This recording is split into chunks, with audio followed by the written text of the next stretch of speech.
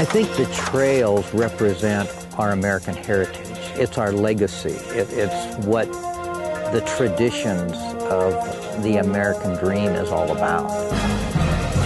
It's a real experience of the past. You appreciate the pioneers and what it took to get here.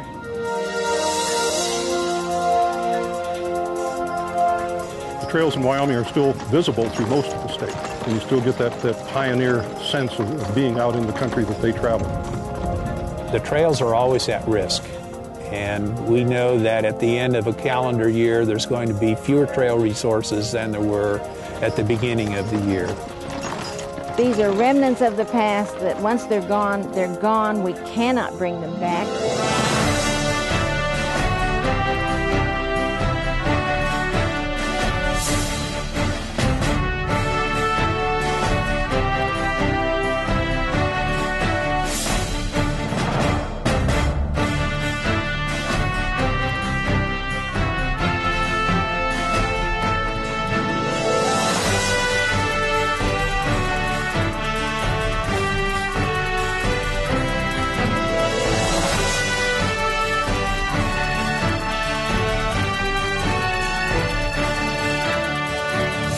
Travelers bound for Oregon and California today cruise along the highways at speeds of 70+ miles per hour. Nearby, but invisible at highway speeds, lie faint remnants of those who passed this way before. An unmarked pioneer grave is a reminder of the hardships that earlier travelers experienced. In the 1840s and 50s, this was the scene of the largest voluntary migration in human history. In just over 20 years, almost 500,000 people, men, women, and children, made a 5-month, 2,000-mile journey across a vast, undeveloped country. These were the people that put our nation together between the Missouri River and the Pacific. And they were the people that completed America's manifest destiny to become a nation from ocean to ocean. They were really the people that built the western half of America. These pioneer immigrants traveled a rugged, narrow corridor that was previously used by American Indians and fur trappers. Today, most of this immigrant route lies beneath the commercial and agricultural development of the past 150 years. It's estimated that only about 15% of the trail remains, and most of that had been lost and forgotten until recently. The Sierra Nevada mountain range was a forbidding barrier for the pioneers as they entered California. The Carson Trail quickly became the most popular route to cross these mountains in search of gold. Because if we look out, we get a wonderful view. For over 25 years, Frank Tortorich searched this mountain range to find physical remnants of the Carson Trail. Some of it is gone and been interrupted because of highway construction and development, campgrounds. But there's still many, many segments that you can follow by seeing depressions in the ground, swales as we call them, where the wagons and the animals walk through and disturb the ground, and then erosion has taken place. Some of these depressions can be seen only at certain times of the year when the vegetation allows. Other remnants, such as names painted with axle grease, have worn away and are visible only in the right kind of light. So we see a difference in coloring. The wagon wheels hit the high points of the rock. It leaves these iron... Rust stains made by iron wagon wheels are the only sign that this was once a busy thoroughfare. As I call it. When you see a rust-stained rock, you're seeing it in its location where the wagons came through. You're standing in that same location. You can walk up the trail, the same trail that thousands of people and thousands of wagons came up. In a museum, even though they're wonderful things to look at, they're taken out of context. They're taken away from their original location. Out here, it's the relic in place. It's history in position. See how dramatic it is. So let's head up on the trail. Frank works closely with the National Forest Service to protect what remains of the Carson Trail. The Forest Service routinely consults with him anytime there is a threat to the trail. This is the type of history that once lost can never be retrieved. because I saw these trails as a youngster and I see how they're gradually disappearing. This is our history. The whole essence of the American dream is wrapped up and identified, in my opinion, by these trails.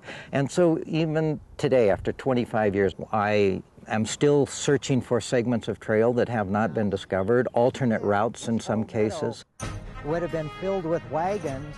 Discovering a trail is a lot like a treasure hunt. North of the Carson, such a hunt takes place for the remnants of a lesser-known trail that provided gold seekers with a route to the northern mines. Andy and Joanne Hammond had an interest in old trails when they retired to the small Northern California town of Chico. By pure coincidence, their new next-door neighbor was an archaeologist with the National Forest Service. He said, well, I have found some traces that I think might be part of the old trail.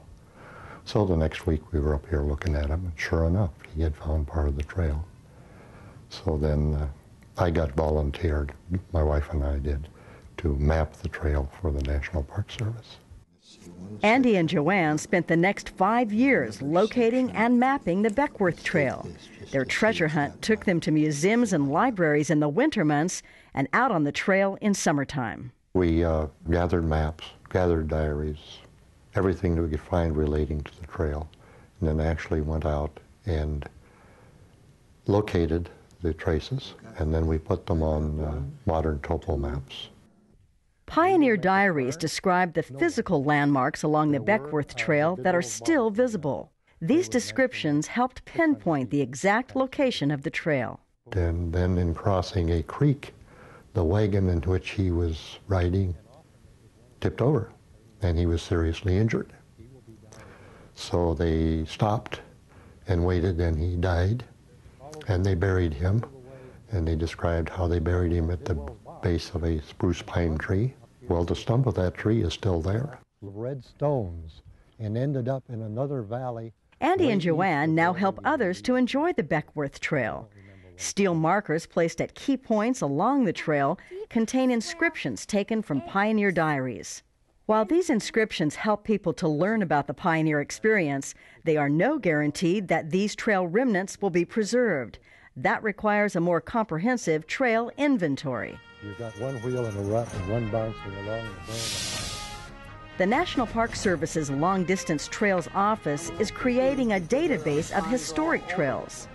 Using coordinates gathered by volunteers in the field, they plot the exact location of trails all across the country. The idea behind it is if you don't know where the resources are and what they are, you'll have difficulty in endeavoring to protect and preserve them. When the phone rings or we get word that there may be some trail site that's at risk because of some kind of development or, let's say, threat, then we need to be able to establish exactly where it is and know it is, in fact, a trail-related risk or if it's extraneous to the trail.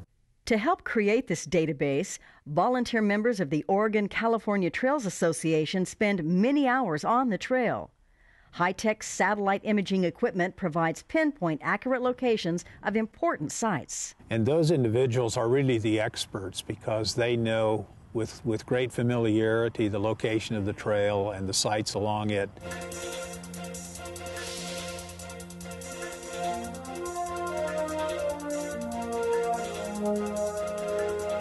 There are many variations to trail preservation. In Wyoming, wide open space remains virtually unchanged from the pioneer days.